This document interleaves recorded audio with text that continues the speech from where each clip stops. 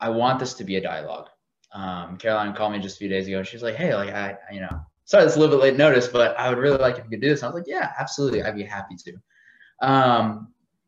And this is a topic, as Mary was just saying, that people are going to come up and ask a bunch of questions, like a lot. And I'm going to be hitting different things here and there because I don't want to just be talking the whole time. If at any moment you have a question that pertains to this, just, let me know and please ask. But kind of the topic of this is apologetics, but not so much how to answer specific questions. It's how to answer questions. Because as maybe you guys have heard the saying, give a person a fish and they eat for a day, teach a person how to fish and they can eat for a lifetime. So if you give people answers to apologetic questions, it's like, all right, I have that question if somebody asks that specific question. But if you teach them how to find the answers to these questions, then it doesn't matter what question somebody asks you, you have a way to get the answer. So it starts first and foremost by willing it, by desiring it. Desiring the answer. So I'm going to be going back and forth also between my own life. When I was in high school, I was playing a bunch of sports, and I went to school up in Augusta, about 1,600 kids. And of the 1,600 kids, I might have known like less than 10 Catholics. So very, very big Southern Baptist area up in Augusta. And so I used to wrestle, and after wrestling practice, guys would come up to me. It was usually 1 or 2 or 3 guys that they would just ask questions, why do you guys worship Mary? The classic questions. And at the time, I was probably a freshman in high school, and I was like, let me get back to you on that. And my mom would come and she'd pick me up, and I'd be like, hey, Mom, I just got this question. And she'd be like, oh, I've heard this before, and she'd give me an answer and like, wait, Mom, don't leave yet. And so I'd run back, you'd still be there. And I'd be like, this is what my mom said. And after a while, I was like, I don't want it to be that way. I don't want it to be, I have to run to my mom every time I have somebody ask me a question. Like, I want to be able to answer these questions. And so looking up the answers and getting the answers and then being able to first the specific questions, yes, but then knowing where to look for the bigger questions and for other questions. So this desire, and it's kind of like it's almost, they play on each other. The desire sometimes comes from the questions because you're like, man, I want to know the answer to that. But as you know more answers, you're like, wow, I just want this just because, I want to know about the faith. So a couple things. First, has anybody heard of the word sensus fidelium? The sense of the faith. So in the catechism, which we're going to talk about later, this is a great resource. It's all shiny. Hold on. There you go. The sense of the faith. The whole body of the faithful, this is 92, cannot err in matters of belief. This characteristic is shown in the supernatural appreciation of faith, sensus fidei, on the whole part of the people, when from the bishop to the last of the faithful, they manifest a universal consent in matters of faith and morals. So what does that mean? Somebody, what does the sensus of the faith mean? Somebody make a stab at it.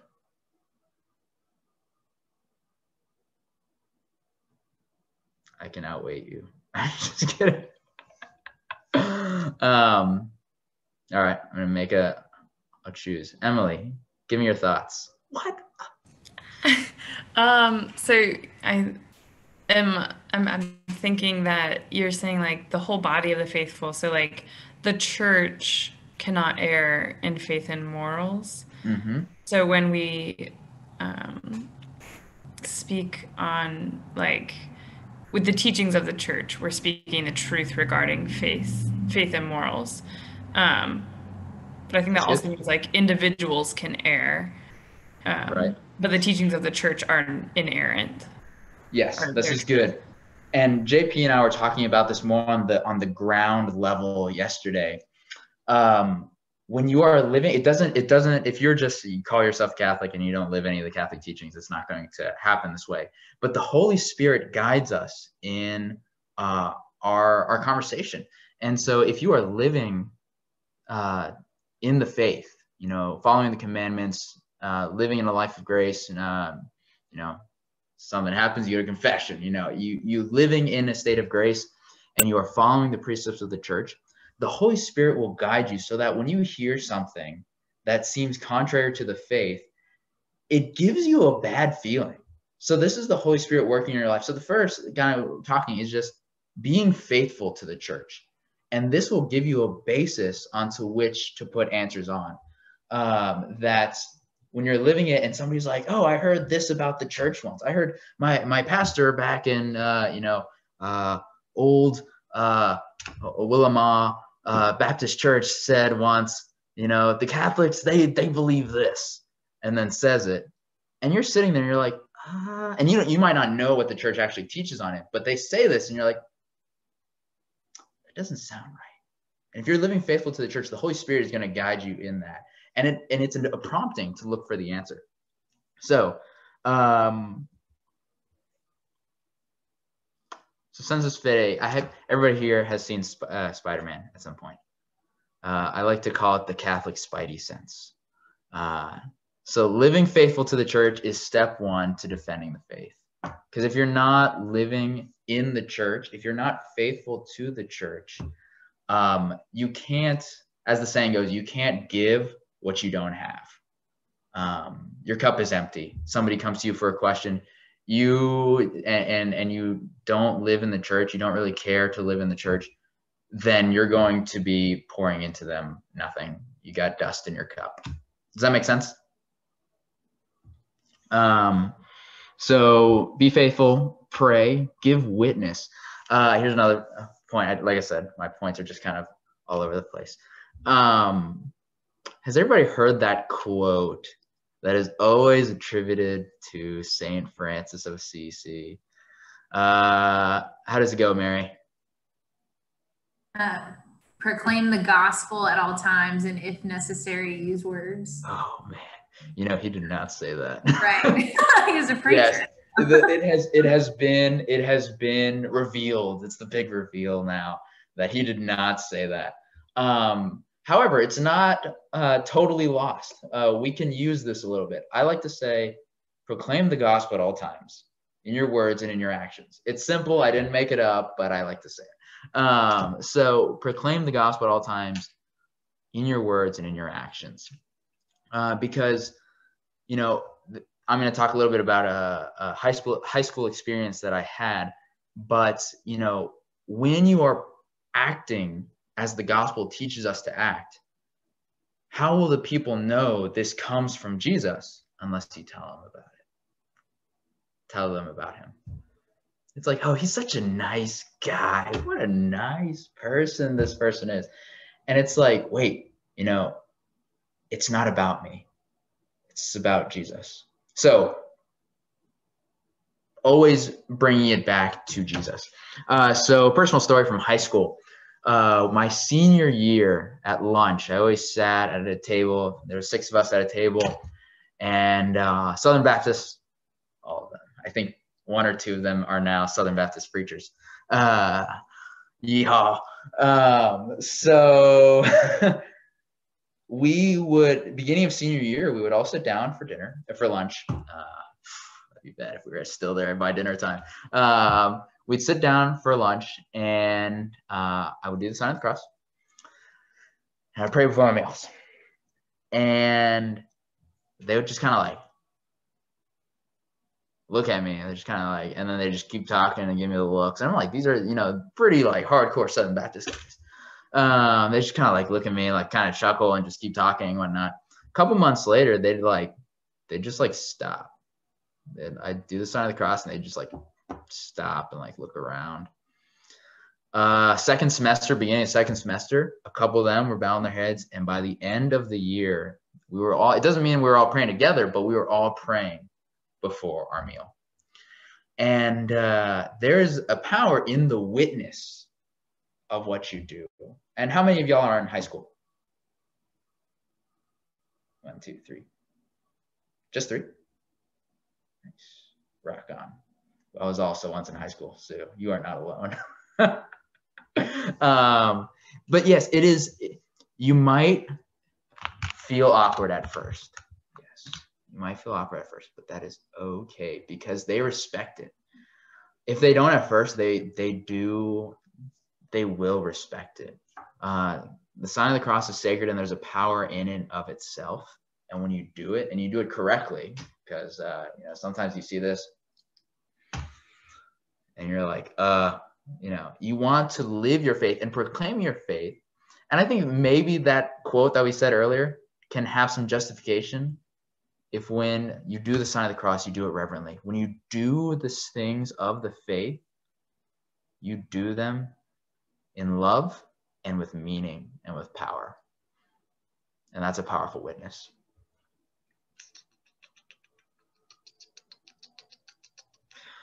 The next point I have here, what to do when you don't know the answer. So somebody comes up to you and asks you a question. So you are now living your faith. You live the faith. You're faithful to the faith. You start witnessing to the faith. And this is the next big thing. You start witnessing to the faith, and what happens? Arlene, what happens? Wait, you're still muted. Go ahead. Hey, you kind of broke out right there. Could you say it again? Because what happens when you start witnessing to your faith? When you start living your faith where people can see it, and not so that people can see it, but you do it and people see it. Two separate things. Well, I'll kind of like say from my personal experience, because I'm the person, like, I don't really have boundaries. Like, I kind of just like, I'm going to do it because it's what I am used to. Mm-hmm. So, I don't know like all the prayers in English. So when people do them in English, I still do them in Spanish. At school, when they're like talking about religions, I open up about my religion. Like, I'll have my Virgin Mary cross on and everything about that, because I'm not scared about it. Because in Catholic traditions, I don't think a lot of people celebrate like the Virgin Mary like we did this upcoming Saturday. Guadalupe. Yes. Yeah, so that was like a big thing for us. I dressed up in that's perfect. I dressed up in all my cultural clothes and everything, and I was kind of just living for it, because like there would be people coming out from the English mass, and they would look at us and kind of they would start asking questions, like asking, what is the story about? Why is there another man below the Virgin Mary? What is he doing? Why is he kneeling there? And you kind of just have to explain to them what it is. Boom, you just hit it. So. I like, you made it there. You made it to the answer to my question. And I'm a huge fan. When you start witnessing, people ask questions. Boom. People ask questions. Thank you, Arlene.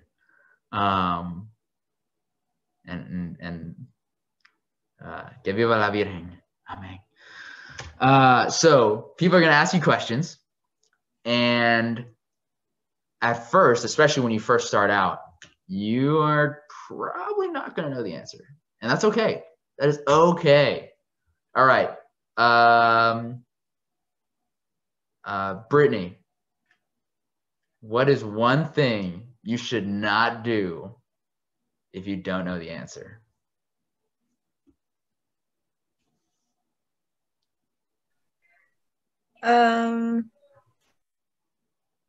Say I don't know? No, that's something you should do. What should you not do? Oh. You can just put a not at the beginning of that.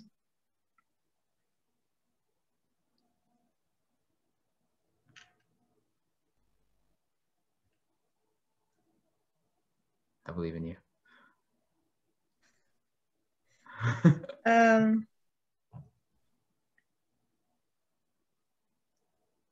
Go with not, say you don't know.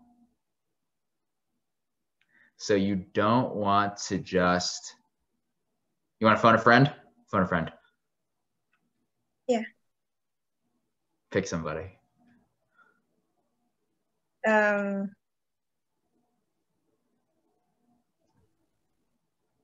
I'm pointing at her. She just raised her hand. right. Go ahead, Mary. Thank you, Brittany. Yeah, I feel like you don't want to like pretend like you know and then make something up. Act like That's you know. right. You do not want to make something up, because making something up is bad on so many levels. A, it leads them astray. Oh, that rhymed on a dime. B, A, you lead them astray. B, it makes you look bad as well, especially when they find the real answer. You're like, oh yeah, I know that answer. Yeah, it's the thing, you know, and stuff. And they're like, what? And then it makes you look bad, and it makes who else look bad? Somebody. The church? Boom! Makes you and the church look bad when you start giving out fake answers. You know what? This was a huge problem of the first few centuries of the church, probably still today, where people would be like, oh yeah, you know, the church, like, for example, when the church hadn't yet declared, like at the Council of Nicaea, you know, who Jesus is definitively, fully God, fully man, and later on in Chalcedon, the council, where it's like, so people would be like, oh yeah, he's like a ghost, and he did things, but not really. And it's like, that confuses people. And once those confusions got out, they started creating factions. And then, you know what we call factions today? Denominations. Dun, dun, dun. It's like, oh, I believe this. And now we're going to put that in a box, and we're going to put that box in that building. And that'll be our church. So, yes, to be careful there. So when you don't know that it is okay to not know. B, as we just said, don't give answers you don't know. Because as we said earlier, you can't give what you don't have. What are some things you can do besides tell them you don't know? Because that's not very satisfying either. Maggie? Ooh, I'll let you decide who I chose. Not I. All right, Maggie Fogarty. One thing I would probably do if I didn't know the answer is like find the answer with that person. Very good. Very good. Good job. So you can tell them like, hey, I don't know this answer, but let's look it up. And we're gonna get where to look it up in a little bit. Or if you need more time, if it's like a big question, you can be like, and if they don't have the time for the answer right now, you'd be like, hey, you know, I don't know, but I'm gonna look that up and I'm gonna get back to you. And then guess what? You should get back to them. They're probably gonna forget. They're not gonna forget. It's gonna be this gaping hole in their intellect, and it's gonna fester. It's gonna be bad. So this actually happened to me yesterday. I got a phone call from a friend. Actually, I got a text message from a friend. They're like, hey, I got this question. Can non-Catholics go to confession? And I'm like, that's a good question. Let's look that up. So we looked it up and found out all of the different rules about it. If you're interested in that question, we can talk about it at the end. And then I was like, I don't know. Let's look at it together. So she looked up on the catechism, and I looked up on various websites online, looking for a reliable answer. Reliable is a very important word when it's put behind answer. Actually, reliable is just a good word, but reliable and answer are just two important connecting words. So we found the answer, and boom, universe saved for this moment. So let's see. So how do we learn? Hold on, I'm all over the place.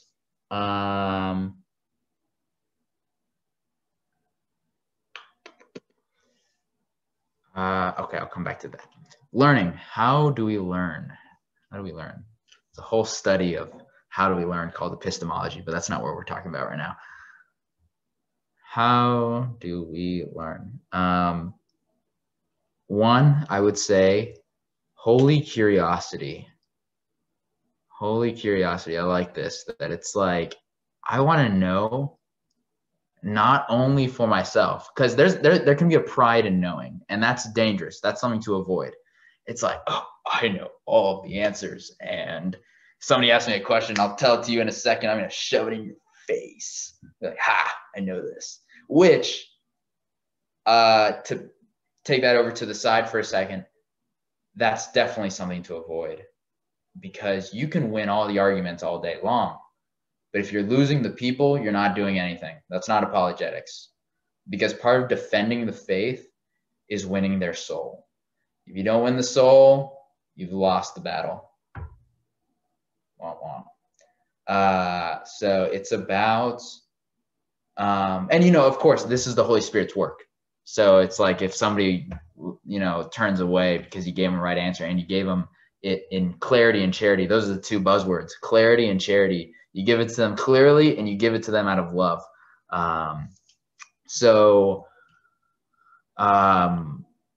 If you're just shoving it in their face all day, they're just gonna leave. And if that happens, you haven't done much. So holy curiosity, a desire to know for the benefit of others, not for your own. Just like, I'm awesome. That's not what it's for. Also, wanting to know for the benefit of others. So another more buzzwords. Everything we do in the Catholic faith is for the greater glory of God and the sanctification of souls. Okay? So you're learning for the benefit of others, yes, but you are also learning because you love God. If you're learning for those two reasons, that's good holy curiosity. Amen. So let's see. Oh, I got ahead of myself. That's okay. One day at a time. This is my motto. This is going to be on my gravestone, hopefully. One day at a time. You are not going to know the entire faith, catechism, etc. Catechism plus everything else. You're not going to know that in one day. It's just not going to happen.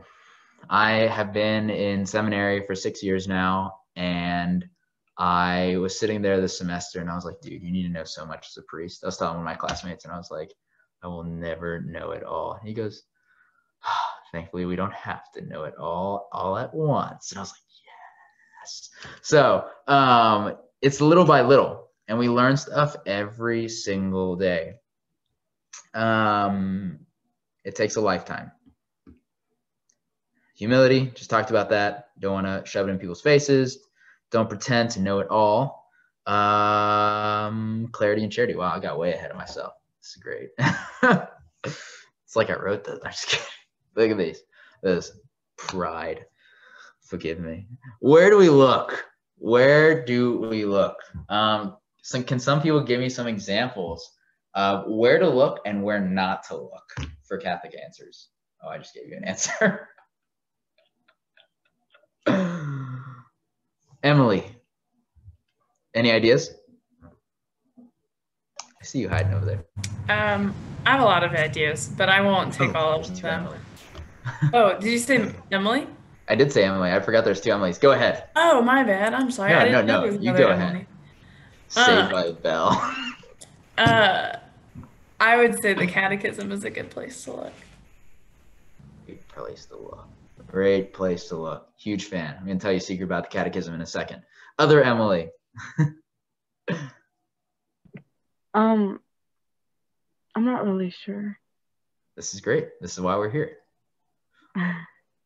Thank you. Well, I'm going to ask you again later after we talked about it. And then you will know. Okay. Maggie? Voss?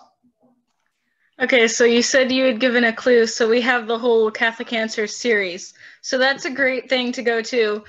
And one place definitely not to go is Wikipedia, because literally anyone can put anything in there. So very good. Very good. Very good. Anybody else? I think your priest is a good resource too. Usually, yes. Wait, I didn't hear that. Say it again. Your priest. Oh. Yes. And usually, I mean, he will know where to send you if he doesn't know an answer either. That's what I'm learning. Like, you're in seminary and people are going to ask you some crazy questions sometimes. You'll be like, whoa, like, let me get back to you on that. And a priest should at least know where to look up the answer if he doesn't know. This is good. Good job. Paola?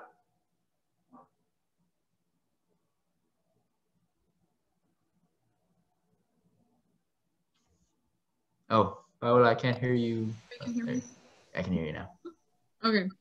What everyone else said, and I think of my dad. He knows a lot of answers, so. Good. Yeah. So somebody who you know is trustworthy in the faith. That's very good. So places to look, other places to look. Yeah, so the Catechism, CatholicAnswers.com. You usually have pretty good stuff. Or the Catholic Answers magazines.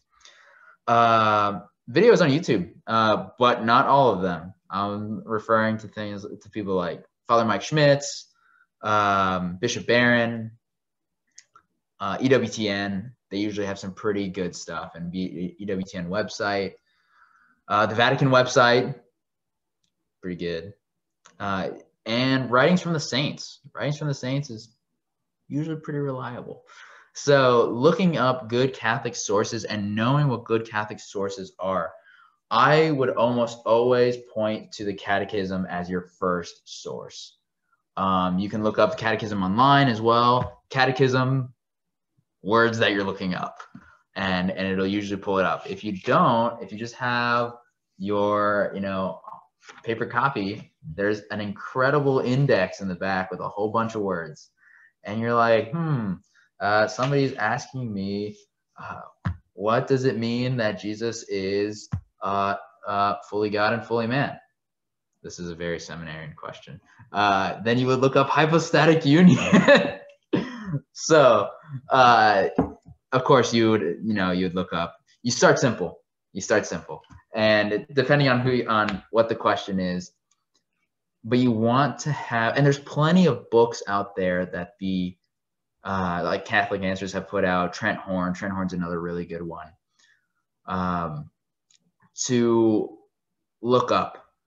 If a website's like covered in ads and it's like,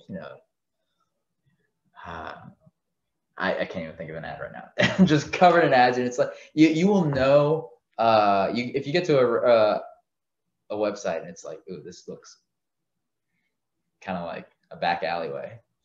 Don't look for answers there. So let's see. So good, reliable Catholic sources. Ooh, another good thing. This is very important. At the beginning of a good Catholic book, it will usually have on the copyright page. Man, it's so bright. That's not helpful. On the copyright page, it will usually have two Latin things. It will have an imprimatur, and then, man, this one doesn't have it. Oh, maybe this one does. Even though it's the Catechism, it has the highest thing. If it's on Catholic teaching, what is it? Imprimatur means let it be printed, and then nihil obstat. If it has those words, that means there's no objection to the faith here. So that's usually pretty good. Those two Latin little phrases, you open up a Catholic book, that means it's usually pretty good. A bishop has looked over it. Theologians have looked over it, and it will be helpful to you. And as we talked about earlier, there's that holy curiosity that you're not, after you start looking up answers, you hopefully, the Holy Spirit will move you to say, like, I don't want to just look up answers when I have questions. I just want to read as much as I can and get as much knowledge as I can in a holy curiosity, out of love for others and out of love for God, so that when random questions do come up, you can just be like, oh yeah, I've come across this in my reading. So let's see.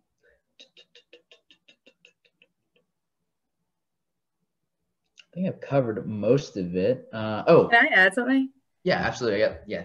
And what you were saying too, like a lot of these resources, especially the catechism, will have other resources tapped into it. So like the catechism references at the bottom, like here's multiple scripture passages. This is from, John Paul II. This is from this Vatican document. So things like that too. Whenever you hear somebody giving a talk and they reference a book, write it down, and maybe you'll come across it again and it'll be like, oh, I think that I should read this, So I think that's another one too. That's great.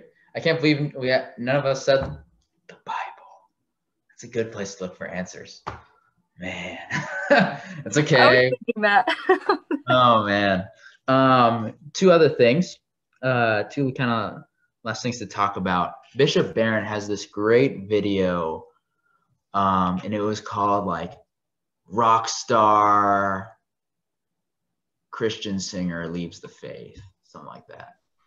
And in this video, he talks about what is called naivete and maturity in the faith. And so this is just something that to preemptively tell you about before it happens, or maybe it's already happened in your life and you've already gone through this. The moment, which happens to everybody, when you start asking questions of the faith for yourself. And there comes this moment where you're raised in the faith, if you were raised in the faith, especially for cradle Catholics, but it happens for everybody. You're raised and you believe what your parents taught you because your parents taught you that. There comes a moment in your life where you start questioning that, almost everybody's life. And it's like, well, this is what my parents believe, but what do I believe? And these questions start popping up.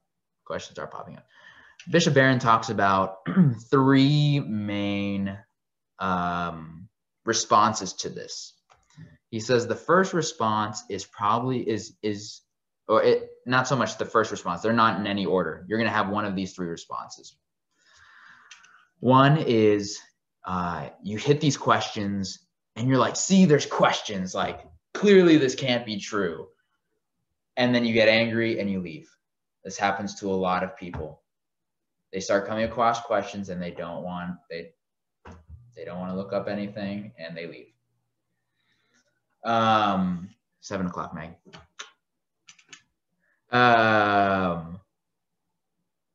So look, you don't look up questions, you get angry and you leave. Then the second one is you see all these questions, you become indifferent and you're like, well, whatever, there's questions, it doesn't really matter. And you become lukewarm. And as it says in the book of Revelation, I will spit the lukewarm out of my mouth. Not to scare you, just so you know.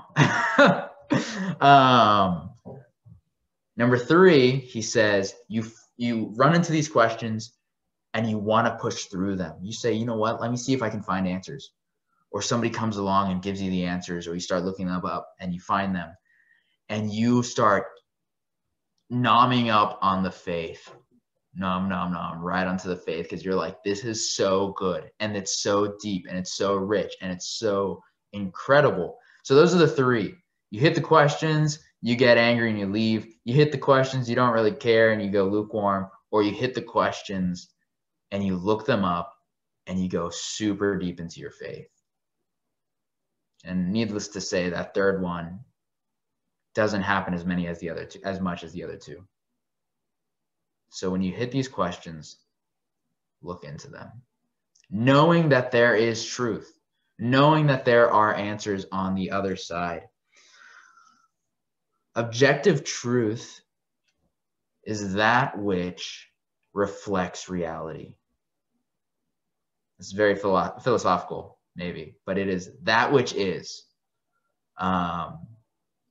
Because, some people, you might talk to them and they'll be like, well, that's nice and good and whatnot, but, that doesn't work for me.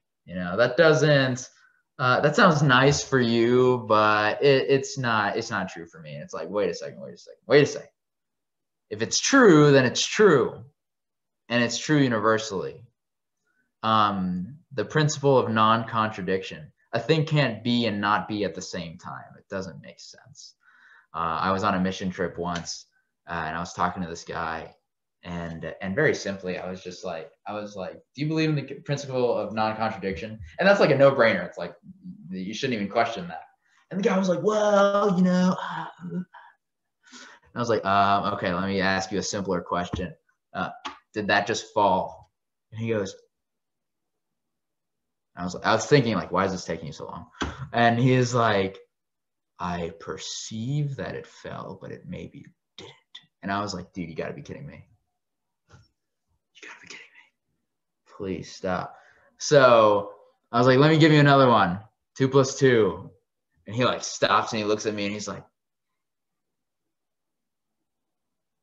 and I was like, no, stop.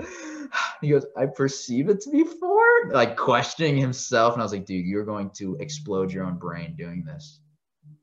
Like, you're going to spiral out of control and enter a world that you cannot come out of if you do this to yourself.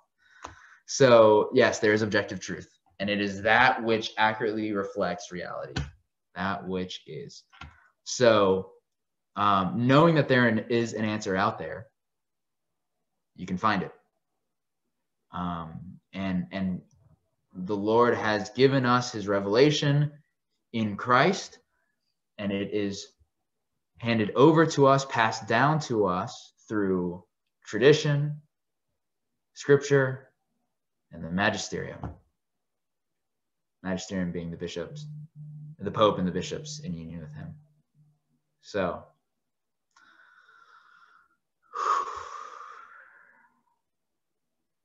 any questiones? You guys rock, by the way. I just want to say that. Nithya, welcome. Hello.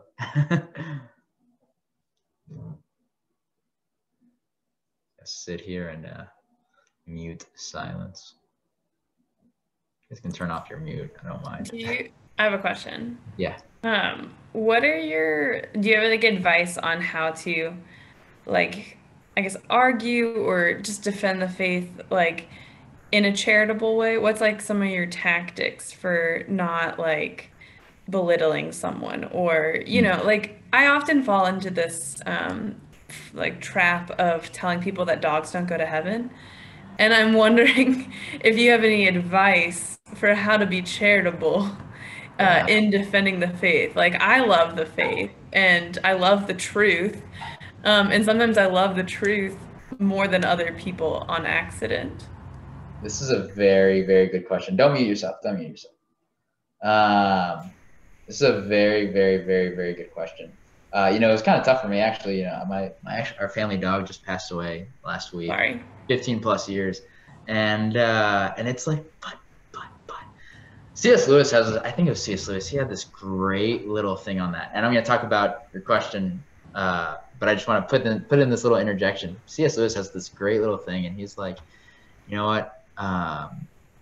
Your pet will live on with you in, what was it? It was like, your pet will live on with you in how much it affected you, because your whole life is going to be brought up before the tribunal of Christ. And the part that your pet played in that, you'll see your pet again in that. And it was interesting, you know, it's a theologian's own perspective of it. You know, there are some things that we don't know, as it says in scripture, like, you know, eye has not seen, ear has not heard, nor has it even dawned on man what God has ready for us. So there are some things like that, but there is sometimes pious speculation or theological speculation. So anyways, that's a side note. But it ties into your question. How to answer things charitably. First of all, genuine smile. Smile. As Jesus said to a sister once, Sister Consolata, smile. Always smile, because through your smile, I smile. And that's a beautiful thing. So if they know, here's a huge principle that I learned in youth ministry.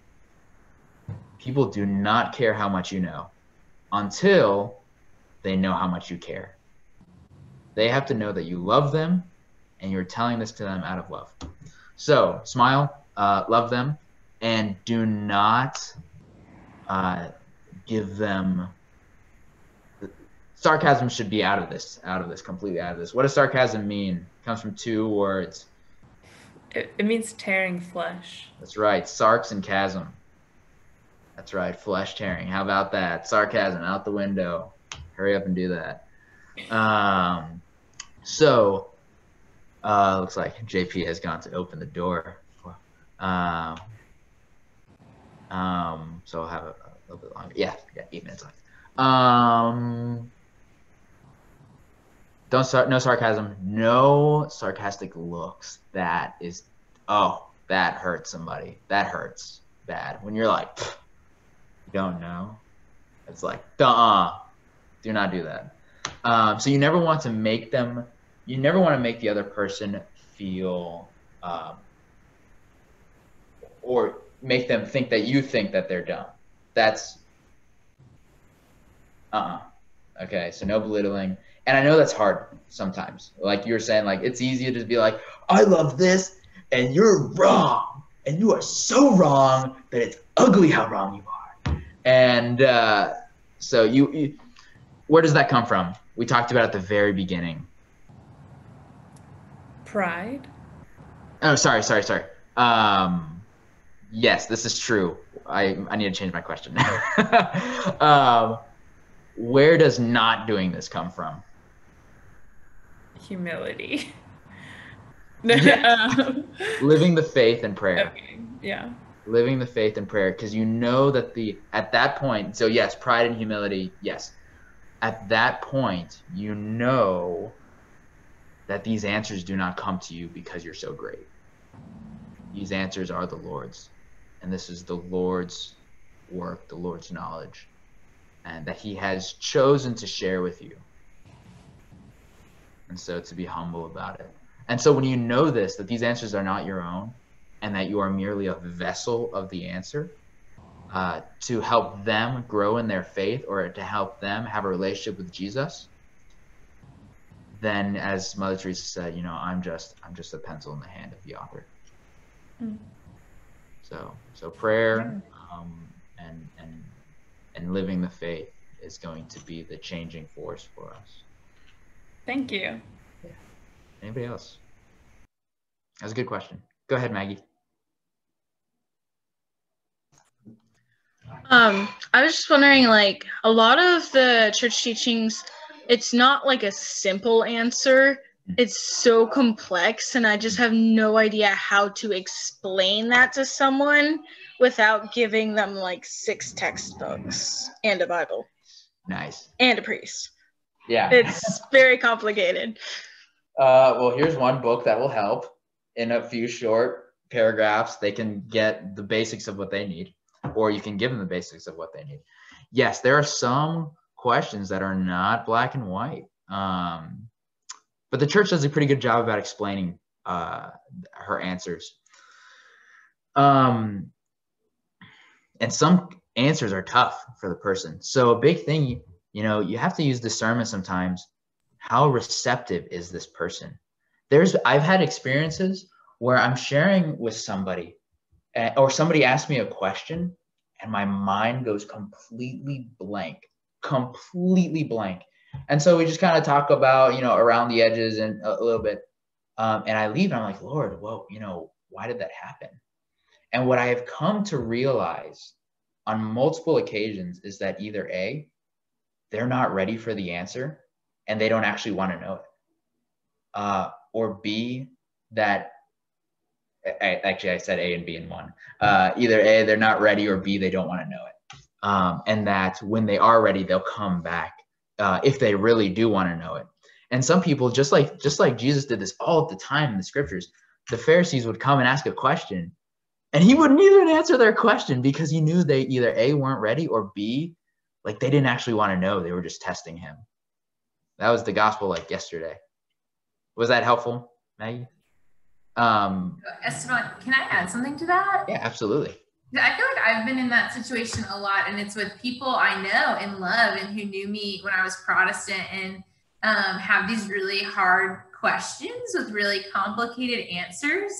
And I've noticed that sometimes it's just something that'll come up like every once in a while for months, you know, and I think like just not being afraid of like letting that conversation continue and building that relationship if it's not there, or, you know, trusting in that relationship if it is there. A lot of these people are really my really close friends or family members. And yeah, it's just like something that like kind of like clockwork, you know, like Right. dog succession comes up like every couple of months.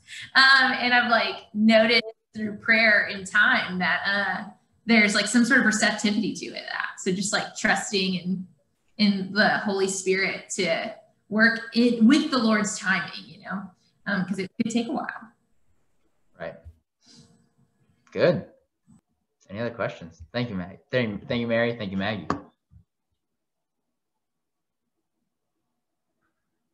Anything else? These are great questions. Yeah, I know that feeling where you're like, oh, I'm just going to give you this giant book. Most of the time, they're not going to read it. Sometimes they will, but most of the time they're not. So to break it down into little bite-sized chunks, and as we said earlier, one day at a time. You're not going to know the faith, all of the nooks and crannies of the faith in one day, and neither are they. So little by little, and persevering. I should have said this earlier. Persevere. Here's the little secret I was going to tell you about the catechism. I picked this up multiple times. You ready for this? It's a great secret. There are 2,865 paragraphs in the catechism. What? That sounds like so much. Guess what? 8 paragraphs a day, you'll finish in a year. What? And I say this, and it took me a little bit longer than that. Even having a class on it in seminary. So yes, the Lord is patient. The Lord is very patient. But I mean, look at this. Look at this. These paragraphs are not that long. 1, 2, 3, 4, 5, 6, 7, 8. 2 pages. 2 pages a day, basically. Sometimes they're longer, sometimes they're shorter. And you finish in a year, and you will know so much more about your faith than when you started. Imagínate tú. Imagine that. Thank you, Brittany. Thank you, Emily. Thank you, Arlene. Oh, thank you, Paula. So, anything else? It can be a question about anything. Hey, Jay Swizzle. Is there anybody waiting on us? Just one. Okay. Hello. He's not here, but I told him we were finishing up though. So. Okay. He's outside. Yeah. Cool. We'll call him eventually. I'm just kidding. I also want to say, like, I know that we talked today about how to find resources and how, you know, to approach the conversations. But if there are specific things that y'all are like, I really need, you know, like one of us in this setting to talk about this topic, like we would love to find ways to do that too. Because I do think that it's great that we've grown in community, and being able to talk about that in a setting like this would be really awesome. So if there's something in particular, Mary was talking about apostolic succession, you know, like if there's something that you're like, hey, I really think that a conversation on this would benefit us, please send them to me, send them to your peers. Like let us know that, and I think that can be something to bring up too. And then lastly, for anybody who grew up Catholic, I think that the only other thing is, and I know you said this in other ways, but like truly do not be afraid if you can't find the answers to ask somebody close to you, like to ask somebody. I think that I always struggle with this of like, oh, I should know that. Like somebody was talking about like after the gospel, like doing this the other day, and they were saying something that I was like, I don't know the answer to that. I was like, I grew up Catholic and I like didn't know the answer to that. And I think like, don't be afraid in that sense either. Cause I mean, this is what it means to be Catholic, constantly searching for truth. So, right. I like that. That's right. That's right. So if there's any brief, like specific question, please feel free to ask. But yeah, that's great, Caroline. Yeah, don't be afraid. Be not afraid, as Pope John Paul II started. Open wide the doors of Christ, for Christ. It's like yes, more cry. So. Esteban, can I also say I completely forgot to like. I just assumed that everybody knows you because you're so amazing. And I'm sorry that I didn't give you a full introduction of like, Esteban is a seminarian in our diocese, which is so beautiful and so amazing that like God is calling him in this place that he is right now. And so know of our prayers for you, and our just like gratitude that God willing, one day you will be a priest for us and for our diocese. So thank you. Rock on. Yeah. Does anybody have anything else? All right. Cool. Does anybody want to end us